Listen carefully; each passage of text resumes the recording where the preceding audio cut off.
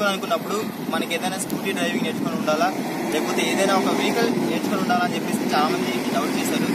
అంటే చాలా మందికి ఈ డౌట్ అని చెప్పేసి వచ్చింది. మనకు సైకిల్ డ్రైవ్ నడపడం వచ్చి ఉండాలా, లేకపోతే బైక్ డ్రైవ్ చేయడం వచ్చి ఉండాలా, లేకపోతే లేడీస్ అయితే స్కూటీ డ్రైవ్ చేయడం వచ్చి ఉండాలా అని చెప్పేసి చాలా మందికి ఈ డౌట్ అని చెప్పేసి కామన్ గా ఉంటుంది. బట్ నేనేం చెప్తానంటే మీకు నడవడం వస్తే ఏ వెహికల్ అయినా కూడా మీరు డ్రైవ్ చేయొచ్చు అని చెప్పి చెప్తాను. ఈ రోజు వీడియోలో కార్కి సంబంధించిన బేసిక్స్ ఏంటి, డ్రైవింగ్ నేర్చుకోవాలనుకున్నప్పుడు మనకు ఏ బేసిక్స్ అని చెప్పేసి మనకు తెలిసి ఉండాలని చెప్పేసి ఈ రోజు వీడియోలో మనం డిస్కస్ చేద్దాం ఫ్రెండ్స్. దెన్ మరింత ఆలస్యం, లెట్స్ స్టార్ట్ ది సెషన్.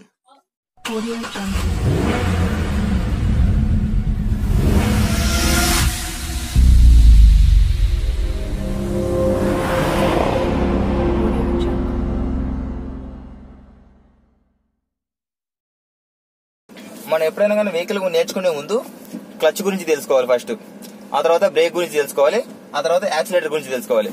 చాలా మంది చెప్తుంటారు ఏంటంటే ABC అంటుంటారు, అంటే యాక్సిలేటర్, బ్రేక్, క్లచ్. మనం ABC ఎప్పుడు కూడా ఆపోజిట్ గా రాయం కదా, ABC అని చెప్పేసి ఇలా రాయం కదా, అది మీనింగ్ లెస్ అయిపోతుంది. ABC అని చెప్పేసి ఎప్పుడు ఇలా రాయాలి, దాన్ని అప్పుడు మనం ABC కింద మనం తీసుకోకూడదు. ABC కింద ఎందుకు తీసుకోకూడదు అని చెప్పేసి ఇంకో విషయం కూడా చెప్తా. ఫస్ట్ యాక్సిలేటర్ ఇస్తే వెహికల్ ముందుకు మూవ్ అవ్వలేదు. ఇప్పుడు అయిందా, యాక్సిలేటర్ ఇచ్చాను, వెహికల్ ముందుకు మూవ్ అవ్వలేదు. ఆ తర్వాత B ట్రై చేస్తాను, బ్రేక్ అప్లై, ఇప్పుడు B నేను అప్లై చేసినప్పుడు ముందుకు వెళ్ళిందా, వెళ్ళలేదు. ఆ తర్వాత నేను ఏం చేస్తాను, క్లచ్ గురించి ఫస్ట్ ఆఫ్ ఆల్ ఇప్పుడు Cకి వచ్చేసాను డైరెక్ట్ గా. అంటే ఇప్పుడు మనం ఫస్ట్ దీనికి చెప్పడానికి కారణం ఏంటంటే మనం క్లచ్ కంట్రోల్స్ గురించి మనం ముందుగా నేర్చుకోవాల్సి ఉంటుంది వెహికల్ లో. క్లచ్ కంట్రోల్స్ వచ్చేసాయంటే మనం ముందు, క్లచ్ కంట్రోల్స్ అంటే ఏంటి, వెహికల్ ని ముందుకు తీసుకెళ్ళడానికి క్లచ్ మనకు ఇక్కడ యూజ్ అవుతుంది. ఓకేనా, క్లచ్ మనకు ముందుకు తీసుకెళ్లిందంటే ఆ తర్వాత వెహికల్ ఆపడానికి తెలుసుకోవాల్సి ఉంటుంది, వెహికల్ ఎలా ఆపాలని చెప్పేసి. వెహికల్ ఆపడానికి మనకు ఈ బ్రేక్ అని చెప్పేసి యూజ్ చేసుకుంటాం. ఆ తర్వాత వెహికల్ ఆపిన తర్వాత ఇంకొంచెం స్పీడ్, ఓకే ఇప్పుడు ఏం నేర్చుకున్నాం, క్లచ్ నేర్చుకుందాం, బ్రేక్ నేర్చుకున్నాం. ఆ తర్వాత ఇంకేం చేయాలి, యాక్సిలేటర్ స్పీడ్ ఇంక్రీజ్ చేయాలి కదా. ప్రతి ఒక్క గేర్ కి ఒక మినిమం స్పీడ్ ఉంటుంది, ఒక మాక్సిమం స్పీడ్ ఉంటుంది. ఆ గేర్ సిస్టమ్ గురించి మనం తర్వాత తెలుసుకుందాం. ఓకేనా, ఒక గేర్ షిఫ్ట్ చేస్తున్నప్పుడు ఆ గేర్ సరిపడేంత మనం యాక్సిలేటర్ అని చెప్పేసి, స్పీడ్ అని చెప్పేసి మనం అందిస్తూ ఉండాలి. క్లచ్ వచ్చేసి మనకు గేర్ షిఫ్టింగ్ చేస్తుంది, బ్రేక్ వచ్చేసి మనకు, క్లచ్ వచ్చేసి గేర్ షిఫ్టింగ్, వెహికల్ మూవ్ అవడానికి మనకు ఇది యూజ్ అవుతుంది. బ్రేక్ వచ్చేసి మనకు వెహికల్ ఆపడానికి యూజ్ అవుతుంది. యాక్సిలేటర్ వచ్చేసి వెహికల్ స్పీడ్ ఇంక్రీజ్ చేయడానికి యూజ్ అవుతుంది. ఓకేనా, ఇప్పుడు ఫుట్ కంట్రోల్స్ మనం ఎలా పెట్టుకోవాలంటే, సరే క్లచ్ వచ్చేపాటికి లెఫ్ట్ లెగ్ తో మాత్రమే మనం క్లచ్ ని యూజ్ చేసుకోవాలి, క్లచ్ వచ్చేపాటికి. అండ్ మనకు యాక్సిలేటర్, బ్రేక్ వచ్చేపాటికి మనం ఇలా స్కిప్ చేసామంటే మనకు దేన్ని అప్లై చేస్తున్నాం అని చెప్పేసి మనకు అర్థం కాదు. ఇప్పుడు వీళ్ళ నేను ఏం చేస్తున్నా అంటే, ఇప్పుడు చూడండి ఇలా సెంటర్ లో పెట్టేస్తా, బ్రేక్, యాక్సిలేటర్. అదే మనం ఇంక ఫస్ట్ బిగినర్స్ ఎలా చేస్తుంటారు నేర్చుకునేప్పుడు, ఇలా చేస్తున్నప్పుడు వాళ్ళు ఏది అప్లై చేస్తున్నారో వాళ్ళకి తెలియదు. అది యాక్సిలేటర్ అనుకుంటారో బ్రేక్ అనుకుంటారో. ఇప్పుడు యాక్సిలేటర్ అప్లై చేయమన్నప్పుడు బ్రేక్ అప్లై చేస్తారు, బ్రేక్ అప్లై చేయమన్నప్పుడు యాక్సిలేటర్ అప్లై చేస్తారు. అలాంటప్పుడు చాలా ఇబ్బందిగా ఫీల్ అవుతారు. అందుకోసం నేను ఏం చెప్తానంటే సెంటర్ పెట్టేసుకోవాలి. ఇలా పెట్టుకోవడం వల్ల మనకు ఇక్కడ తాయుగులో కూడా పెయిన్ రాదు, ఇక్కడ ఈ మజిల్స్ అని చెప్పేసి పెయిన్ రాదు. ఇలా ఎత్తి తీసామనుకోండి ఇక్కడ పెయిన్ వస్తుంది, చాలా ఎక్కువగా పెయిన్ వస్తుంది. అందుకోసం అని చెప్పేసి ఇలా పెట్టేసుకుంటే లెఫ్ట్ వచ్చేసి బ్రేక్ ఉంటుంది, రైట్ వచ్చేసి యాక్సిలేటర్ ఉంటుంది. ఈ బ్రేక్, యాక్సిలేటర్ ని రైట్ లెగ్ తో యూజ్ చేయాలి, క్లచ్ వచ్చేసి మనకు లెఫ్ట్ లెగ్ తో యూజ్ చేయాలి. పైకి లెఫ్ట్ సైడ్ ఇండికేటర్, పైకి కిందకి right side indicator, right side దానిపైన అంతే. ఒకటి పైకి, ఒకటేసి లెఫ్ట్, కిందికి వచ్చేపాటికి రైట్ సైడ్ ఇండికేటర్. ఇక్కడ ఇంకోటి వచ్చేసి ఇక్కడ లైట్స్ కనిపిస్తున్నాయి చూసారు, రైట్ సింబల్స్ ఇలా ముందు కంటే ఒకటి జస్ట్ మనకు పార్కింగ్ లైట్స్ మాత్రమే వెలుగుతాయి, ఆ పార్కింగ్ లైట్ మాత్రమే వెలుగుతుంది. ఒక స్టెప్ ముందు తీసుకున్నామంటే, ఇంకో స్టెప్ ముందు తీసుకుంటే మొత్తం లైట్స్ వెలుగుతాయి ముందు. ఇక్కడ డిప్పర్ ఉంటుంది, డిప్పర్ అంటే ఒకటి షార్ట్ వ్యూ కి, ఒకటి లాంగ్ వ్యూ కి. అంటే ఇది వచ్చేసి వైపర్ అంకుల్, మనకు విండ్షీల్డ్ మనకి పైకి విండ్షీల్డ్ ని క్లీన్ చేయడానికి ఇది వచ్చేసి ఈ కంట్రోల్స్ యూజ్ అవుతాయి. ఓకేనా, ఇలా పైకి పుల్ చేసామంటే ముందు వాటర్, షాంపూ వాటర్, దానికి లోపల షాంపూ వాటర్ ఉంటుంది. అంటే ఇలా కిందికంటే ఇది తక్కువ వర్షం వస్తున్నప్పుడు క్లీన్ చేస్తుంది, వెళ్ళిపోతుంది ఆటోమేటిక్. అదే ఇంకోసారి వస్తుంది చూడండి ఒకసారి, ఆటోమేటిక్ గా అది చాలా స్లోగా వస్తుంది. ఇంకోటి వచ్చేసి కిందికి అన్నామంటే ఇంకొంచెం స్పీడ్, ఇంకొంచెం ఎక్కువ వర్షం వస్తున్నప్పుడు. అదే ఇంకొంచెం కిందికి అన్నామంటే బాగా ఎక్కువ వర్షం వస్తున్నప్పుడు స్పీడ్ గా క్లీన్ చేసేస్తుంది. వాటర్ అందులో ఉంటుంది, షాంపూ వాటర్ అందులో ఉంటుంది. ఇప్పుడు మనం కంప్లీట్ ఆఫ్ చేయాలనుకుంటే పూర్తిగా పైకి అనాలి. మొత్తం ఇప్పుడు ఆఫ్ లో ఉంది, వైపర్స్ ఏం రావు, అంటే ఓన్లీ కిందికే విండో ఇది కింద చేసుకుంటే కిందికి వచ్చేస్తుంది. ఓకేనా, అండ్ తర్వాత దీనికి సంబంధించిన మొత్తం వచ్చేసి 4 విండోస్ వచ్చేసి 4 విండోస్ అక్కడ కంట్రోల్స్ అని చెప్పేసి ఇక్కడ ఉంటాయి మనకు. ఓకేనా, ఇది ఇలా కిందికి బటన్, ఈ బటన్ ఉంది కదా, ఈ బటన్ ఇలా కిందికి అప్లై చేసామంటే ఏ యొక్క విండో కూడా ఓపెన్ కావు, కేవలం డ్రైవర్ విండో మాత్రమే ఓపెన్ అవుతుంది. ఎప్పటికి డ్రైవర్ విండో కుల్లా ఉంటాయి, ఎప్పటికి అంటే ఎప్పుడైనా ఓపెన్ అవుతుంది.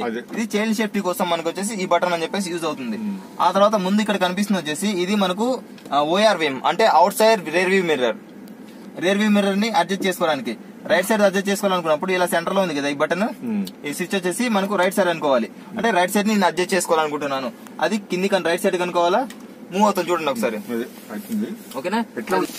ఇప్పుడు మీకు చూపిస్తుంది వచ్చేసి హోండా బ్రియాలో చూపిస్తున్నాను మీకు.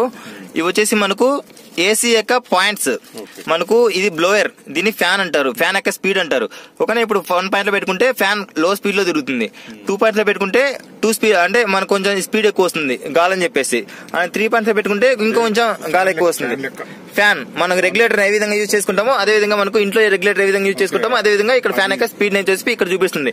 ఇక్కడ 1 పాయింట్ లో పెట్టుకున్నా ఒకే రకమైన ఫీల్ కన్జ్యూమ్ చేస్తుంది, 2 పాయింట్స్ లో పెట్టుకున్నా ఒకే రకమైన ఫ్యూల్ కన్జ్యూమ్ అవుతుంది, 4 పాయింట్స్ లో పెట్టుకున్నా కూడా ఒకే రకమైన ఫ్యూల్ అని చెప్పేసి కన్జ్యూమ్ అవుతుంది. ఇది కేవలం బ్యాటరీకి కనెక్ట్ అయి ఉంటుంది ఫ్యాన్. ఓకేనా. ఇప్పుడు ఏమంటే ఇప్పుడు 1 or 2 పాయింట్స్ లో పెట్టుకుంటే కూలింగ్ ఎఫెక్ట్ అని చెప్పేసి ఎక్కువ వస్తుంది. 3-4 పాయింట్స్ లో పెట్టుకున్నాం అంటే కేవలం ఫ్యాన్ మాత్రమే ఎక్కువగా వస్తుంటుంది, కూలింగ్ ఎఫెక్ట్ తక్కువగా వస్తుంటుంది. ఈ యాంగిల్స్ వచ్చేసి ఇప్పుడు మనకి ఫ్రంట్ నుంచి రావాలా, కాలకెళ్ళ నుంచి రావాలా, ముందు ఇక్కడ విండ్షీల్డ్ నుంచి రావాలా. ఓకేనా. ఇప్పుడు వచ్చేసి ఇక్కడ మనకు ఫ్రంట్ కి ఫేస్ కి వస్తుంది. ఇది వచ్చేసి ఇలా పైకి అనుకున్నప్పుడు కింద కాళ్ళకు వస్తుంది. సార్ ముందు ఫీల్ అవ్వండి, కాళ్ళ దగ్గర గాలి వస్తుంటుంది. ఓకేనా. ఇక్కడ కాళ్ళ దగ్గర వస్తుంది, ఫేస్ దగ్గర వస్తుంది, రెండు వైపు వస్తుంది. ఇప్పుడు వచ్చేసి ఇలా పెట్టేసుకుని అనుకోండి, ఇది కేవలం కాళ్ళ దగ్గర మాత్రం వస్తుంది. ఈ బ్లోయర్ కంప్లీట్ గా ఆఫ్ అయిపోతుంది. ఇక్కడ చెక్ చేసుకోండి, ఇక్కడ గాలి రాదు. ఇప్పుడు కేవలం కాళ్ళ దగ్గర మాత్రమే వస్తుంది. అంటే మనకు అక్కడ ఎప్పుడైనా చెమట పట్టినప్పుడు డ్రైవర్లు కానీ అప్పుడు కాళ్ళకు అడ్జస్ట్ చేసుకుంటాం. ఆ తర్వాత ఇది వచ్చేసి మనకు ముందు నుంచి వస్తుంది, ముందు ఇక్కడ నుంచి వస్తుంది. విండ్షీల్డ్ ఎప్పుడైనా మనకు వర్షం వచ్చినప్పుడు అలాగంటే ఇదంతా ఫాగ్ లాగా ఫామ్ అవుతుంది చూడండి, ఫాగ్ లాగా ఫామ్ అయినప్పుడు ఈ యాంగిల్ లో పెట్టేసుకుంటే విండ్షీల్డ్ మొత్తం మనకు క్లియర్ అయిపోతుంది. ఇక్కడ మనకు రెడ్ అండ్ బ్లూ కలర్ లో కనిపిస్తుంది కదా, ఇది వచ్చేసి హీటర్. ఓకేనా. ఇప్పుడు హీట్ అవుతుంది చూస్తున్నారా, హీట్ అయిపోతుంది, హీట్ గాలి వస్తుంది చూడండి. ఇది మనకు ఇంజన్ కూలెంట్ ఆయిల్ కనెక్ట్ అయి ఉంటుంది. దీని వల్ల ఇంజన్ వచ్చేసి ఇది ఆన్ చేయడం వల్ల మనకు ఎటువంటి ఫ్యూల్ అని చెప్పేసి కన్జంప్షన్ జరగదు. ఇది ఈ హీటర్ ఆన్ చేయడం వల్ల ఫ్యూల్ కన్జంప్షన్ జరగదు. అది కేవలం కూలెంట్ ఆయిల్ నుంచి మనం కూలెంట్ వాటర్ పోస్తాం కదా, ఆ కూలెంట్ వాటర్ యొక్క హీట్ ని అబ్జర్వ్ చేసుకుని మనకి ఇక్కడ ఈ హీటర్ నుంచి మనకు పంపించేస్తుంది అనమాట. అప్పుడు మన హీటర్ ఆన్ చేసినప్పుడు ఏసీ ఆఫ్ చేసి ఉండాలి. ఇప్పుడు చూస్తారా ఎక్కువ హీట్ వచ్చేస్తుంది మనకు. ఇది బ్లోయర్. మన హీటర్ లో కూడా ఎన్ని పాయింట్లు కావాలి, ఇది కేవలం ఫ్యాన్ మాత్రమే, ఫ్యాన్ మాత్రమే. హీటర్ లో కూడా ఏసీ ఆఫ్ చేసి ఉండాలి. హీటర్ ఆన్ చేసినప్పుడు ఏసీ ఆఫ్ చేయాలి. ఓకేనా. ఇది ఎన్ని పాయింట్లు కావాలి, ఎంత హీట్ కావాలి అని బట్టి ఇది ఏసీ దీనికి కూడా పనిచేస్తుంది. ఏసీ పాయింట్లు పెంచుకోవడానికి, అదే విధంగా హీటర్ యొక్క పాయింట్స్ పెంచుకోవడానికి కూడా ఇదే పనిచేస్తుంది మనకు. మనం వెనక బూట్ ఓపెన్ చేయాలనుకుంటే డిక్కీ ఓపెన్ చేయాలన్నప్పుడు ఇది లిఫ్ట్ చేయాలి పైకి. డిక్కీ ఓపెన్ అవ్వడానికి ఇది పైకి లిఫ్ట్ చేయాలి. ఇది మనకు పెట్రోల్ ట్యాంక్ ఎప్పుడైనా ఓపెన్ చేయాలనుకున్నప్పుడు పెట్రోల్ ఇక్కడ కనిపిస్తుంది సింబల్, ఇది లిఫ్ట్ చేయాలి. ఇది పుల్ చేస్తే పైకి పెట్రోల్ పంప్ ఓపెన్ అయి ఉంటుంది. ఓకేనా. అదే విధంగా డిక్కీ కూడా ఓపెన్ అయి ఉంటుంది, మీకు చూపెడతాను. అది కూడా ఇక్కడ కనిపిస్తుంది కదా, ఇది మనం పుల్ చేస్తామంటే ముందు బ్యానెట్ ఓపెన్ అవుతుంది. అవి మొత్తం మీకు చూపెడతాను ఇప్పుడు ఎలా ఓపెన్ అయ్యాలి లేదా అని చెప్పేసి. ఇక్కడ కనిపిస్తుంది కదా, ఈ బ్యానెట్ వచ్చేసి ఇప్పుడు ఓపెన్ కాదు, లాక్ ఓపెన్ చేసినా కూడా సింగిల్ లాక్ లో ఉంటుంది. ఓకేనా. ఈ సింగిల్ లాక్ వచ్చేసి ఇట్లా నాన్న, ఇక్కడ వచ్చేసి ఒక లాక్ ఉంటుంది. ఇక్కడ కింద చూస్తే కింద కూర్చోండి. ఇక్కడ వచ్చేసి ఫింగర్ పెడితే ఒక లాక్ కనిపిస్తుంది, చేయి పెట్టండి ఒకసారి. ఇది ఇక్కడ కాదు, ఇక్కడ లాక్ కనబడుతుందా, ఇలా పుల్ చేసామంటే ఇక్కడ ఓపెన్ చేసుకోవచ్చు, లిఫ్ట్ చేసుకోవచ్చు. ఇక్కడ కనిపిస్తుందా, ఇది ఇలా కనాలి. ఒక్కొక్క వెహికల్ ఒక్కొక్క విధంగా ఉంటుంది. ఒకటి కిందకి అప్లై చేయడానికి ఉంటుంది, ఒకటి పైకి ఎత్తాలనుకుంటుంది. మనకు హోండా బ్రియాలో వచ్చేసి మనకు ఈ విధంగా ఉంది. ఇందాక ఫ్యూయల్ క్యాప్ ఓపెన్ చేసాం, ఫ్యూయల్ క్యాప్ ఓపెన్ చేసినప్పుడు ఆటోమేటిక్గా ఇది ఓపెన్ అయిపోతుంది. ఓపెన్ చేయాలంటే ఫ్యూయల్ క్యాప్ ఈ విధంగా. ఓకేనా. క్లోజ్. ఇది ఇలా ప్రెస్ చేసామంటే లాక్ అయిపోతుంది. ఆ తర్వాత ముందు మనం ఓపెన్ చేసినప్పుడు లిఫ్ట్ చేస్తే ఓపెన్ అయిపోయి సరిపోతుంది. ఆల్రెడీ మనం అక్కడ ఓపెన్ చేసేస్తాం. బూట్ ఓపెన్ చేయడానికి మీరు ఎక్కడ ఎలా అని చెప్పేసి చూపించాలి మీకు. ఓకే ఫ్రెండ్స్, మీకు ఈ వీడియో నచ్చినట్లయితే ప్లీజ్ లైక్ చేయండి, అదేవిధంగా షేర్ చేయండి. మీ విలువైన అభిప్రాయాన్ని కింద కామెంట్ సెక్షన్కి వెళ్ళేసి కామెంట్ చేయండి. Thanks for watching. By. Seat belt ధరించండి, హెల్మెట్ ధరించండి, సురక్షితంగా ప్రయాణించండి. అండ్ కార్ రిలేటెడ్ మరిన్ని లేటెస్ట్ వీడియోస్ అండ్ అప్డేట్స్ మీరు పొందాలనుకున్నట్లయితే ఈ వీడియో కింద కనిపిస్తున్న red colour subscribe button click చేసి నాకు సపోర్ట్ చేయండి. అదేవిధంగా పక్కనే కనిపిస్తున్న బెల్ నోటిఫికేషన్ ఐకాన్ని ట్యాప్ చేయడం ద్వారా నా లేటెస్ట్ వీడియోస్ అండ్ అప్డేట్స్ మీరు ప్రతి ఒక్కటి మిస్ కాకుండా చూస్తూ ఉండొచ్చు ఫ్రెండ్స్.